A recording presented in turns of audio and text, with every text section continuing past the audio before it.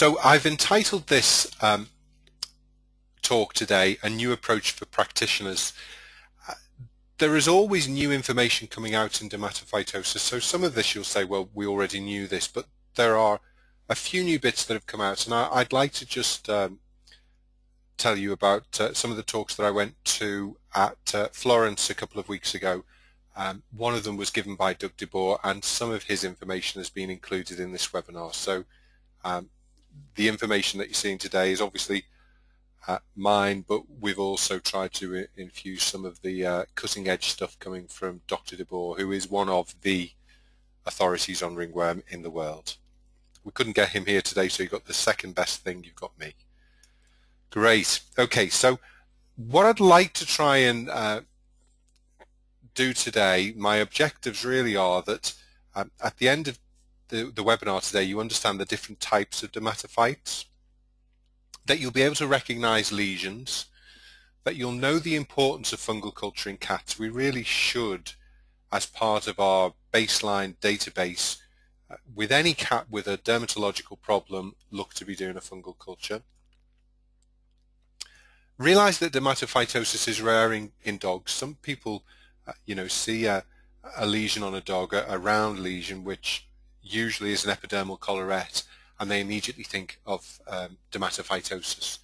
And of course, that's not the case. So I'm hoping that if you are of that opinion, you will have changed your mind by the end of the lecture. I'd like to go through some of the different treatment approaches, and there are different ones depending on the situation in the household. Is it a single cat? Are there multiple cats? A dog you would treat differently from a cat, and so on and so forth. But I will want to spend some time on looking at this multi-cat household or cattery type situation. Really three groups of dermatophytes that we can classify, and this is based on where they tend to live. So we have geophilic dermatophytes such as Microsporum gypsum, which are found in the soil but which can infect animals. We have zoophilic ones, which really are found on animals and are transferred between animals and really, can't live in the soil or don't do very well in the soil in the natural environment. And then we have anthropophilic dermatophytes such as Microsporum auduini, which is a human dermatophyte and tends to just stick around in human skin. Obviously, Microsporum canis, as you know, is zoonotic, so that can jump species as well. Cats invariably get Microsporum canis, but we have noticed recently that there have been Microsporum persicula recognized in the literature, Trichophyton, and also Microsporum gypsum. It's worth saying that occasionally we even see organisms such as Trichophyton rubrum, which is the human form that causes athlete's foot.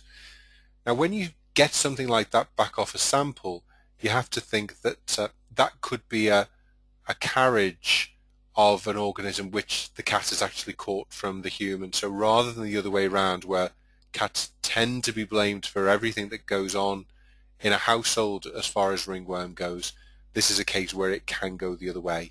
And, it may just be a carriage of an organism. It's a carrier of it, but it's not really significant. You may be able to tell the owner that they need to go and get their athlete's feet sorted out. Dogs get a number of species, Microsporum canis, M. gypsum, M. persicula, and Trichophyton mentagrophytes. Humans can also get a number. Obviously, M. canis, we see that quite commonly in our practices where somebody's come in with a couple of cats that they've just acquired and they also have lesions on them. So it is well worth asking those sort of questions. If you have a cat with lesions, you've obviously got to make them aware that it is a zoonotic disease and they must be careful with that. And then very briefly, because I don't have huge amounts of experience in this, horses tend to get Trichophyton, cattle get Trichophyton verrucosum and mentagrophytes, and sheep also get Trichophyton verrucosum.